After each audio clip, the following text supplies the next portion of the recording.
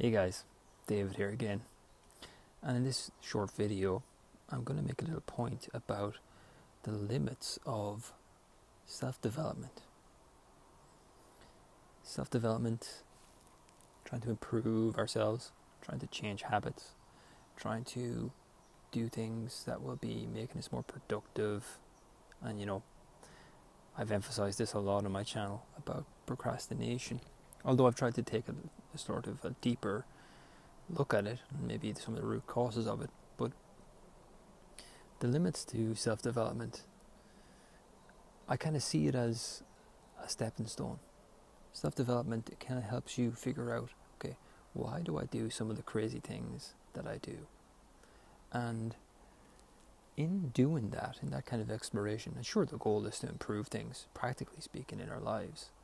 But in doing it, we figure out kind of how the mind works. What is this thing called my mind, and what is it made of? What is it for? How does it all work?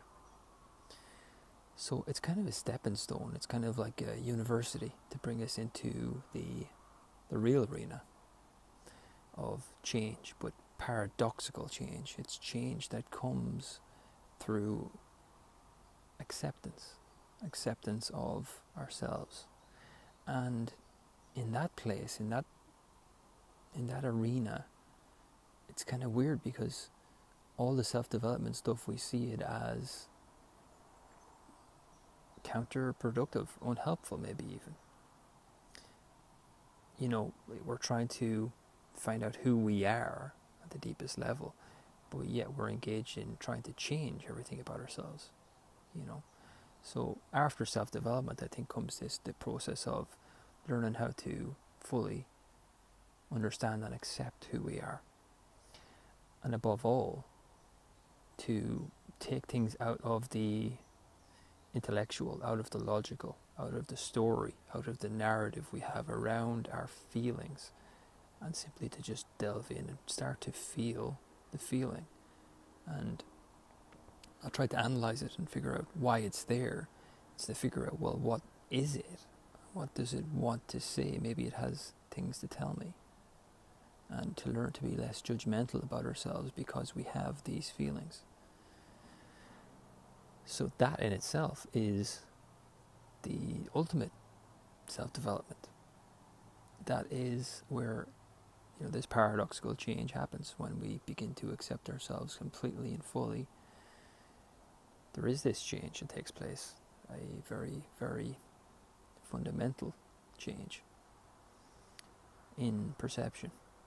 And I'm not pretending like, I don't think anyone is really, that they've attained something, but it's, you do get glimpses of it, and you do experience that paradoxical change that happens when we stop trying to fix everything and just try to understand a little bit more what's going on. So, I'm not telling you to drop self-development. I'm not saying that it's a complete waste of time. I'm just saying that there is maybe eventually it will bring you to something else, and that something else is not to be afraid of. So I guess practically speaking, what I'm saying is, if you want to try to kind of go to a deeper level with your self-development, is to bring it into the non-logical, non-thought-based, emotion-based work, and see if that's what you're looking for. Who knows? Thanks for watching, guys. I'll talk to you in the next video. Take care of yourself. Bye for now.